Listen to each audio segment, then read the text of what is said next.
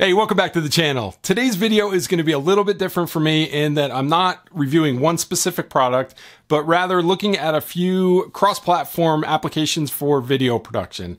Now, when I talk about cross-platform, I'm talking about applications that work on Windows, Linux, and Mac. I frequently switch between those three operating systems, testing out different things for this channel and just, my geek projects. And I want tools that I'm familiar with that are consistent across those operating systems. Now, there are a ton of tools out there, so if I don't cover your favorite in this video, it just means that I don't use it. It doesn't mean it's no good, so please leave those down in the comment section below if you have another recommendation or questions about anything that I cover in this video.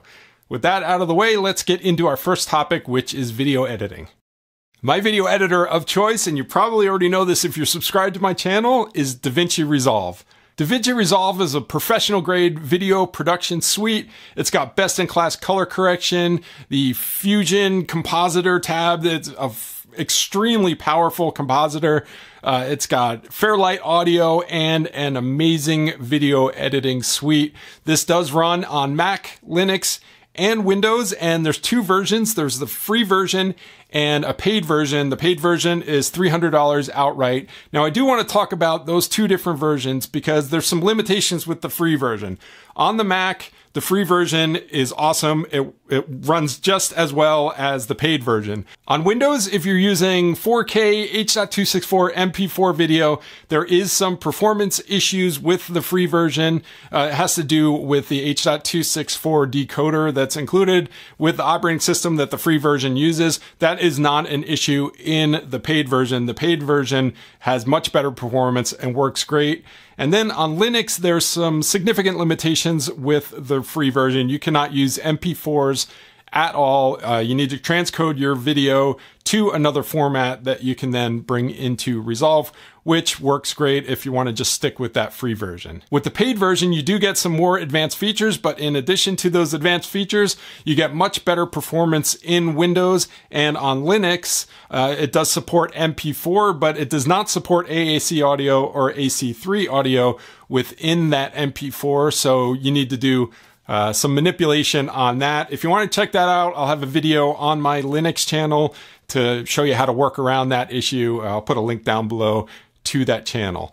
Now, like I said earlier in the video, if there was a paid option, I'd provide a free option available. So if you don't want to spring for that paid version of DaVinci Resolve and you find the free version a little bit too limited, another option is Kdenlive. Kdenlive originally was only on Linux, but it now runs on Windows and macOS as well. This is another full-featured application. The developers have been doing some huge advancements on this software, so kudos to the developers of Kdenlive. They're doing a great job.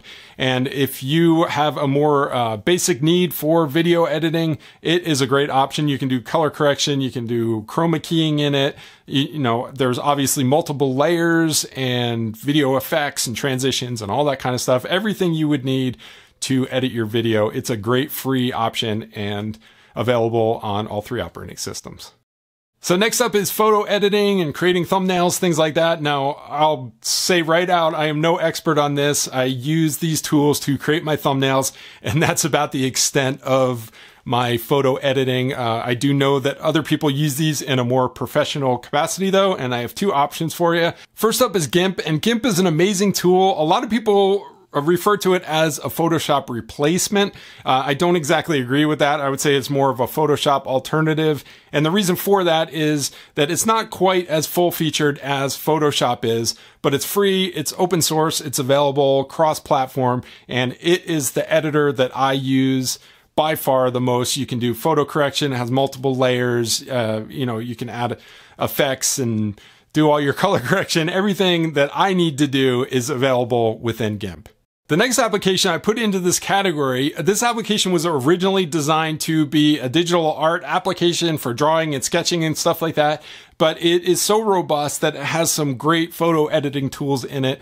That is Krita. Krita can be used for multiple purposes. Like I said, digital art, digital painting and stuff like that. It's got tons of brushes available and different tools for creating digital media. It also has robust photo editing tools. So I know a lot of people use this again as an alternative to Photoshop. I haven't really used it in that capacity. Again, my needs are much more basic, but I do know people that use this in a professional capacity. And if you do a search out there, there's tons of videos that go into more detail about that for Krita.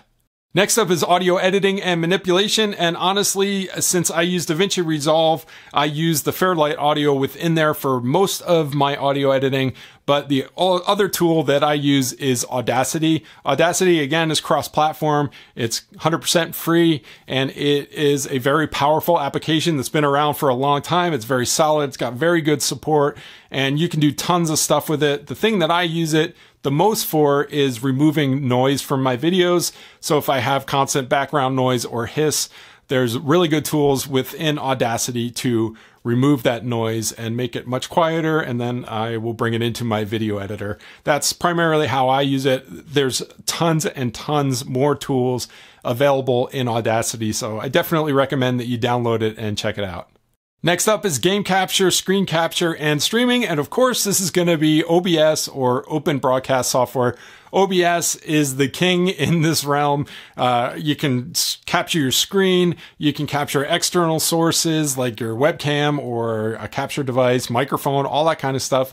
And then you can layer that together in a scene. So you can have kind of your screen capture in the background and your webcam down in the corner and multiple audio sources. And then you can set up multiple scenes to switch between those for on a single click. So if you're doing something like streaming and you want to have one scene that has the game capture full screen, and then another scene that has the game capture full screen with yourself down in the corner, and you want to be able to switch between those, you can do that in a single click. Super easy to set up, really solid, and works really well on all three OSs.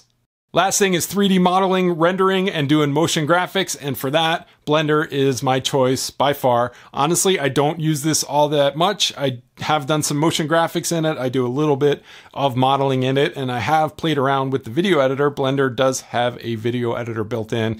This is another one of those applications that has great community support, and each version has just an amazing amount of updates applied to it. There's been some very professional grade videos made entirely in Blender. It's amazing how powerful this application is, and it's free and cross-platform. So that is my list for cross-platform applications for video production. Again, these are the ones that I use. I use them in almost every single one of my videos, but these are by no means the only ones available. If you have one that you like that I didn't mention, please leave that down in the comment section below. If you want me to go into more details on any of the applications that I covered in this video, leave that as well. I love suggestions like that.